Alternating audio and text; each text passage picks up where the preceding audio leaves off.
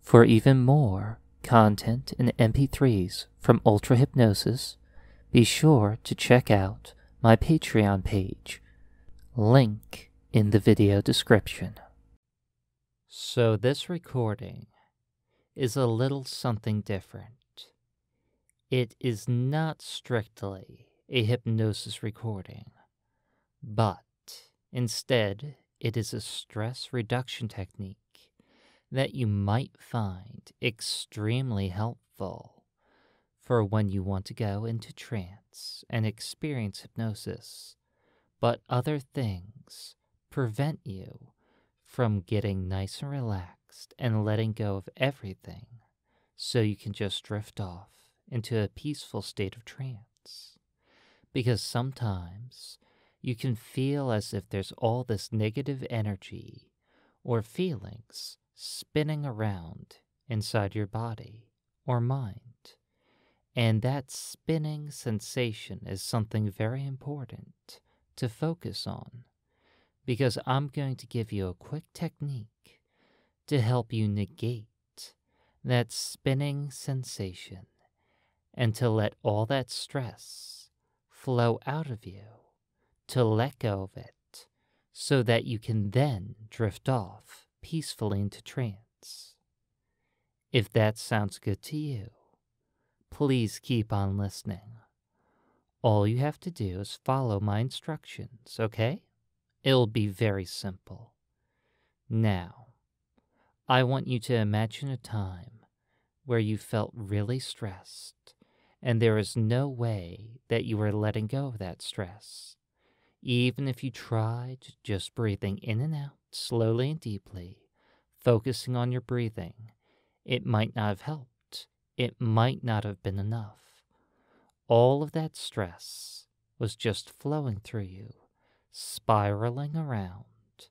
And what I want you to do is focus on that spiraling, spinning sensation. I want you to imagine very vividly, or if you're feeling a little stressed out right now, maybe not imagine, what direction that stressful energy was spinning around in. Focus on it.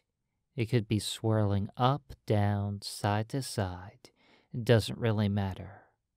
Focus on the direction that stress is spinning in. And then also focus on what part of your body or mind that stress is located in. It could be in your stomach, right in between your eyes, your shoulders, maybe even your legs or your chest. It doesn't really matter where that stress is or where it was.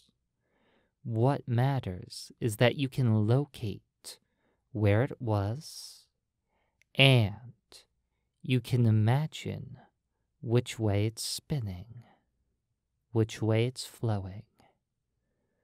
Now that you're imagining which way the stress is flowing, I want you to take your non-dominant hand, the hand that you use the least often, and imitate the flow, the spin, the spiraling pattern of that stress. You're doing very well. Just keep on imitating that spin right now. And as you focus on imitating the spin of that stressful energy with your non-dominant hand, I want you to imagine that stressful energy is floating out of your body and mind, out of you and in front of you, right next to your non-dominant hand. I am sure that you can imagine that very vividly for me. You're doing great. We're almost done. Now take your dominant hand and hold it out in front of you. And as you look at all this spiraling, stressful energy, I want you to take your dominant hand and start moving it in the opposite direction of all this stressful energy. And you will be pleasantly surprised by how easily your dominant hand moves in the opposite direction of the stressful spinning energy, easily and effortlessly. It's as if your mind and body knows how it would rather be. It's as if, deep down, you know which way you want this energy to flow. And as your dominant hand starts moving in this fashion, counter to the spinning stressful energy, you notice that it becomes more and more difficult to keep your non-dominant hand matching the stressful energy.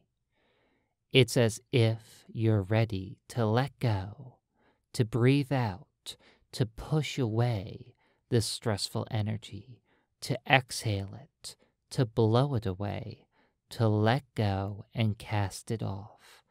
And one of the best ways to cast off all this stressful energy is with a laugh. So I am going to count down from 3 to 1. And when I reach 1, I want you to push out with both your hands, your fingertips outstretched, pushing away this stressful energy as you exhale and laugh. You can do it, okay? 3, 2, 1.